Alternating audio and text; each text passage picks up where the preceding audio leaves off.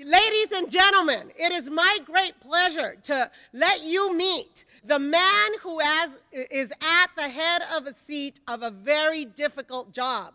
While California, Los Angeles, and the whole U.S. starts really thinking about that path forward, how do we rebuild this country, this state, this city, this school district? How do we engage young people so that they can bring solutions to us? I am so proud as a UC grad and as a taxpayer in California and as the person who represents you on the Board of Education that Mark Yudof is our president, because he cares about you and he knows that his success is about including you. So please help me welcome our great president of the UC system, Mr. Mark Yudof.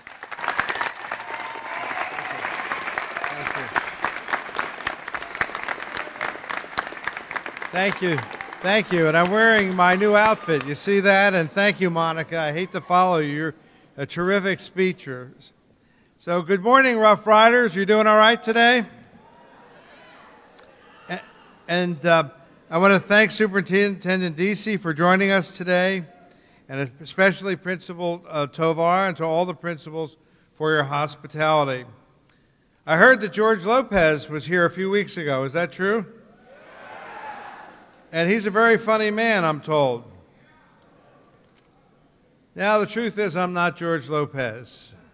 He's a lot funnier, and I'll leave the jokes to him, but I am really excited to be here today. Great things, important things are happening here at Boyle Heights, and I wanted to see them for myself, and I've gotten a grand welcome here, including a mariachi band. And I spent a lot of time in Texas, and I just say, boy, it is terrific, and I want to thank the students who played that little serenade, and I want to thank you all for being here today. I'm talking about the great things that are happening at this high school in the classroom. You know, Theodore Roosevelt once said, "Believe you can and you're halfway there." Well, Rough Riders, you really can believe, and yes, you can. Your graduation rate is going up every year, and every fall, more and more Roosevelt graduates enroll in universities, colleges, and community colleges across California. I want you to give yourself a big hand. You are doing great.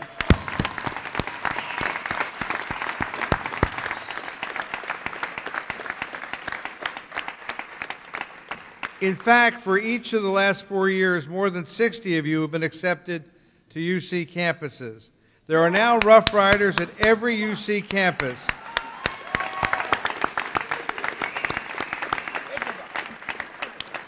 And while we're giving it up for the students who've graduated here, let's give it up for the principals and for your teachers and your counselors and your parents and your families, all the people who are standing right behind you. You see, you are part of a larger story. It's the story of the California dream. I did a little research and I learned that Roosevelt has served as the students of Boyle Heights since 1923. This neighborhood has always been a gateway for newcomers to this country. Andrew Boyle was an immigrant himself. He came here from Ireland.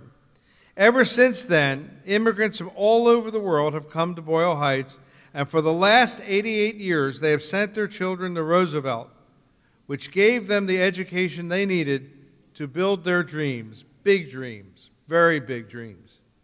Maybe your dream is to make movies, or maybe your dream is to be a member of Congress, or maybe to be the chair of the school board. Maybe your dream is to be a judge, or to write best-selling books, or to own an NBA basketball team. That would be fun. Graduates of Roosevelt have achieved all those dreams and more, and those graduates all come from immigrant families. And that's the larger story here. The home countries of immigrants may have changed over the years, but the dreams have not changed over those 88 years. And the teaching, the learning, the hard work, what goes on in Roosevelt classrooms every day is an important step forward on the pathway to those dreams. What you're doing here is preparing for college, which is another way of saying what you're doing is preparing for life. You are preparing for life here. And you're holding your end of the bargain up by being a part of the California dream. The promise has been that in California there would be a spot in college for anyone willing to work to get there, whether it be a community college, a Cal State campus, or one of the 10 campuses of the University of California. Now at the University of California, our end of the bargain is to make sure we keep the doors of opportunity wide open, and we are doing all that we can to keep those doors open. In fact, starting this year, the path to a UC degree is more simple than ever before. You need to finish the 15 UC required courses. I know it's tough, but you need to do it.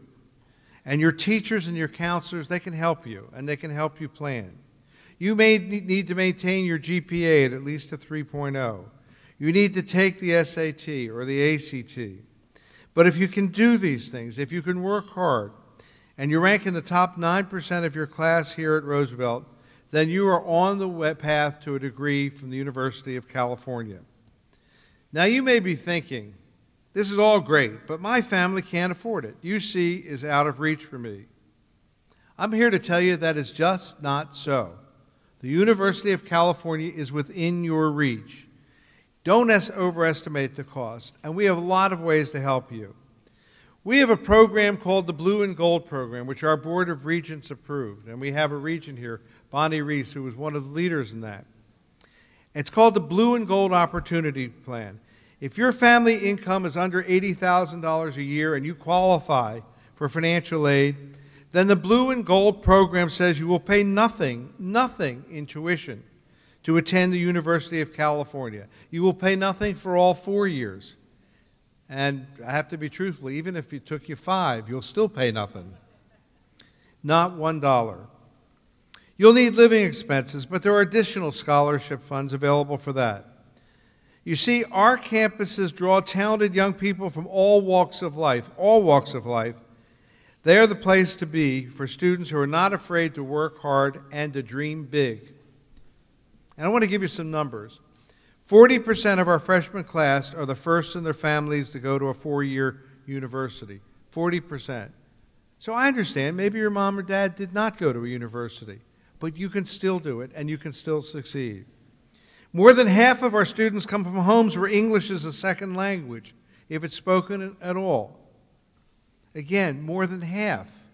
So if Spanish is, or some other language is spoken in your home, maybe it's the prevailing language in the home, that is not disqualifying. We have lots of students like you, and we have lots of successful students just like that. And 4 out of 10 of our students come from low-income families. They're not all rich. They're not even all deeply into the middle class. 40% of our students have incomes of under $45,000. So my point is a simple one, and I want you to remember it even when you've forgotten the rest of this boring speech.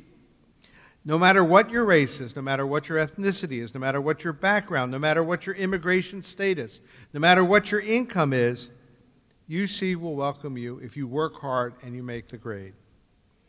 So don't forget that a UC education will help you achieve what you set your mind to.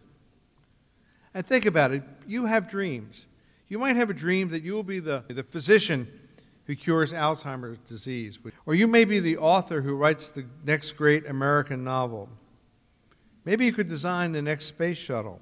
Or maybe you want to travel the world as a journalist. Maybe you even want to be mayor of Los Angeles. I'm not sure why, but you might want to be mayor of Los Angeles. And it all starts here. It all starts at Roosevelt. It starts at that access to the University of California. So I want you to consider all of our 10 campuses. In fact, we have 3 world-class universities within 60 miles of here: UCLA, UC Irvine, and UC Riverside. And if you don't want to live that close to your parents, which I don't agree with, but I do understand, we have campuses that are several hundred miles away. You could have some real distance between you and your parents and receive a first-class education at San Diego or at Davis or one of our other fine institutions. So the message today is there's a lot on your shoulders, and you have to understand that. But there's a lot on the shoulders of the adults of the state as well. And what I am saying is if you do your share, we will do our share to make sure that you can attend the University of California and not have financial obstacles thrown in their way. Your job is to take the tough classes. Your job is to work on the grades. Your job is to take the admissions test. And your job is to participate in community service or other activities that tell us that you're a leader, that you're a caring individual, that you're going to give back to your communities when you graduate from the University of California. Your job is to be the best person, that's number one, and then the best student that you can be. Your job is to focus, focus, focus, and do everything in your power to make yourselves outstanding applicants to the University of California.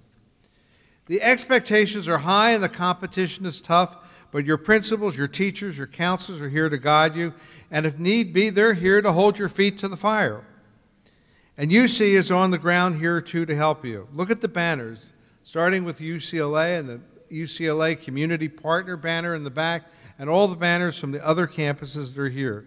This represents proof that the University of California cares about you. We want you to succeed. We want to be committed to your success. And you'll see booths and representatives from most of the campuses outside in the courtyard when you exit the auditorium. And here's another message which I think is important to you. Remember, you are rich. You are rich. You are rich in what matters. You are rich in self-respect. You are rich in dignity. You are rich in community pride.